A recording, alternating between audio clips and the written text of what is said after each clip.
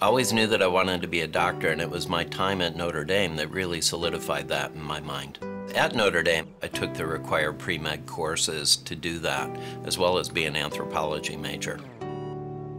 My name is Patrick McCarthy. I'm a cardiac surgeon, and I am the chief of cardiac surgery at Northwestern, and I'm also the head of the Cardiovascular Institute. In some ways, we take the heart for granted when it's beating 1 time per second, but that adds up to 2,000 gallons per day of blood that the heart is pumping and 42 million heartbeats per year. Whenever the heart loses blood supply because of a heart attack or because we cut off the blood supply to do a heart transplant, time is of the essence.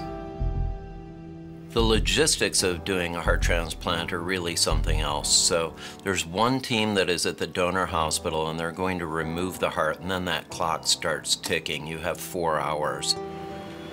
Then there's a transport team, frequently a helicopter or a plane. The other team at the hospital where the heart is going to be placed is already working on the patient, getting ready. And then there's transplant coordinators that are like air traffic controllers. Clear for takeoff. Stay with me for now. For everyone involved in the transplant of a human heart, time is everything. Collapse to 0, heading vertical speed. So if we think that the process is going to take more than 4 hours because the heart is just too far away, then we may not be able to use it. It may go to waste. As a cardiac surgeon, I'm proud that Notre Dame is doing this kind of research. This has great importance for the patients that we see every day. When I was at Notre Dame, this is the kind of research and kind of area that I would have been involved in, and I'm glad to see that that has continued to go on.